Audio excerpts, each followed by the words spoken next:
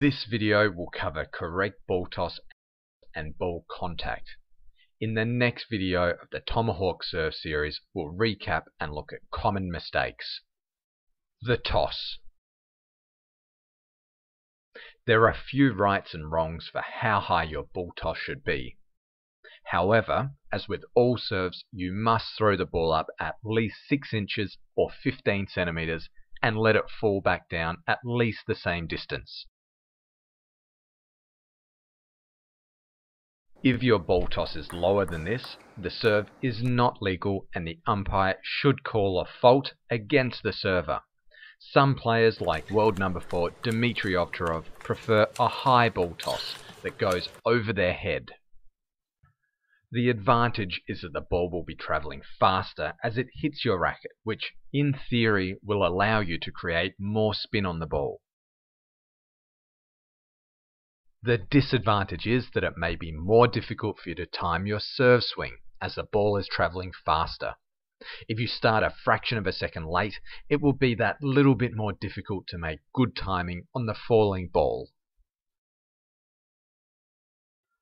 I find a ball toss that goes to about eye level is a good mix between making sure you're throwing the ball high enough and finding a comfortable level where you don't have to look upwards into the lights or tilt your head upwards.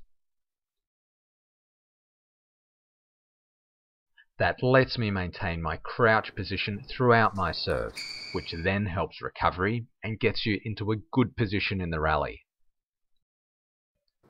The rules state that the ball toss must be near vertical.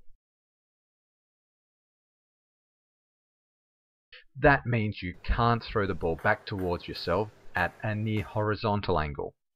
That makes it easier to generate heavy spin on the serve and would give you an unfair advantage.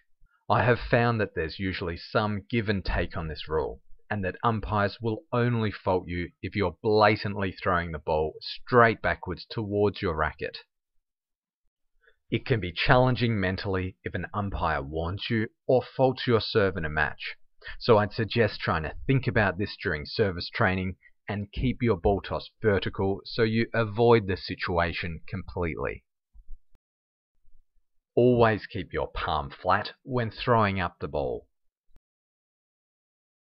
The rules of the game state that you must remove your non-playing arm to the side as soon as the ball has left your hand. I'd recommend you dropping your ball toss arm down beside your body directly after you've thrown up the ball. This is so the opponent must be able to see the ball at all times. Ball contact.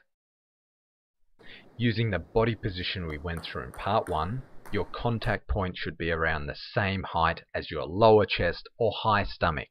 This assumes that you're crouched down with your knees bent and shoulders and head forwards.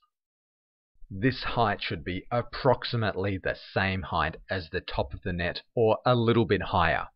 We'll dig deeper into this later in the series as we cover ball flight.